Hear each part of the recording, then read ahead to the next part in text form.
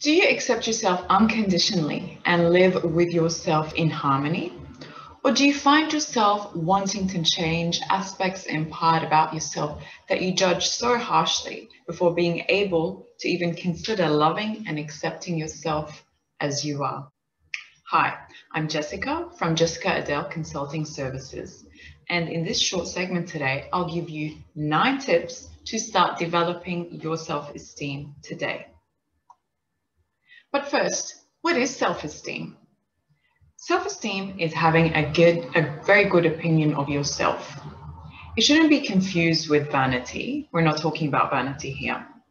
People with high self-esteem are generally calm, they're positive, they're expressive, assertive, and purposeful in what they do. People with high self-esteem don't constantly seek the approvals of others, and they're very independent. Those type of people are continually looking at ways of improving their self, their behavior, and their performance.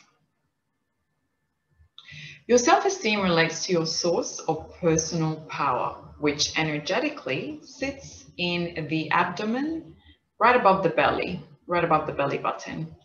So this is known as the solar plexus area. I'll just show you here. It's this one, the solar plexus. When a person's solar plexus is in balance, they exude real confidence, they feel very self-motivated, and they have a strong sense of purpose and really good self-esteem.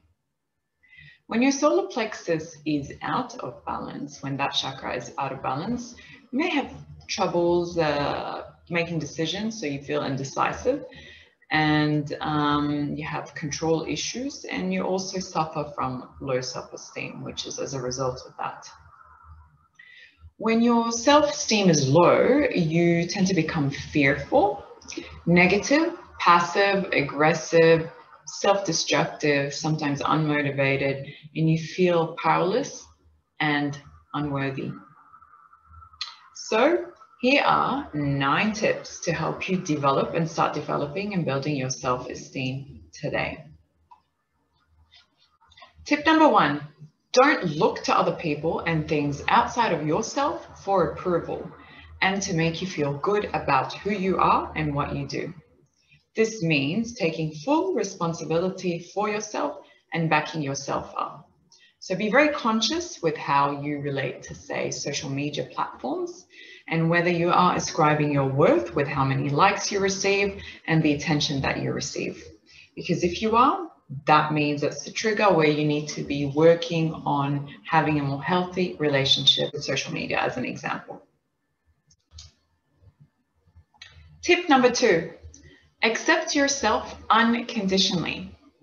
It's very normal to want to improve aspects about yourself that you say not too happy with, but it's not healthy to resign from loving and accepting yourself and embracing yourself until you change those aspects of yourself that, say, you perceive as perceived flaws or character defects.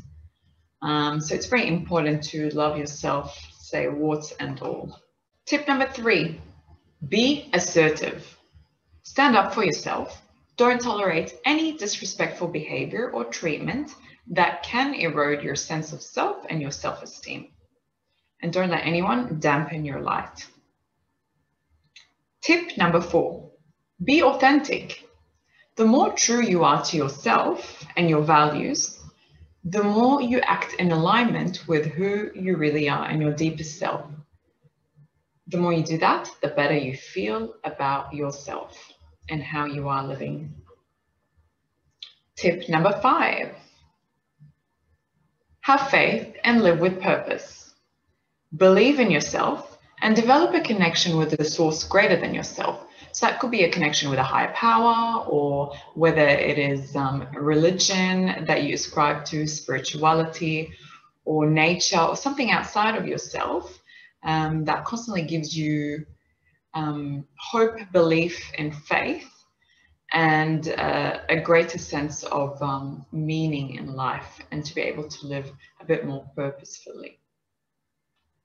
Tip number 6, immerse yourself in a hobby or a passion that brings you so much joy and fulfillment and a sense of upliftment.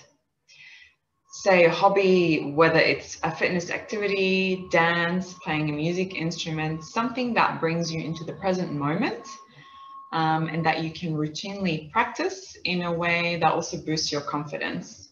So, as I said, it could be a fitness-related activity, an instrument, or anything that resonates with you, maybe yoga. Tip number 7. Surround yourself by people that uplift and support you, not people who bring you down. This means you have to take responsibility again. If you are not finding that support from your tribe or the people around you, go actively out there and look for a tribe or a community that you vibe with, especially if you're not getting that support from your family or your social network around you. Tip number 8. Do not let your life circumstances, your background, your nationality, your status, or any hardships that you've endured define your potential as a human being and what you can manifest and co-create in this world. And lastly, tip number 9, repeat daily positive affirmations to yourself about personal power. There's quite a few of those videos on YouTube. And at the beginning, that would really help in building a habit in your mindset for improving your personal power. So some affirmations on personal power could be like repeating mantras that say, I stand in my personal power, I stand in my personal power. Or as I take on new challenges, I feel confident, calm, and powerful. Another good one is, the only thing I need to control is how I respond to a situation. Another one is, I have the power to create positive change in my life and heal from anything. And another really good one that I repeat a lot is, I am my own authority. So with those 9 tips, I hope that you can take away one of them or all of them and try to start applying them today.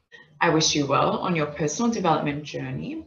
And if this video resonated with you, please like, share, subscribe to my channel and let me know that you're interested so I can create more of this content. Thank you and goodbye for now.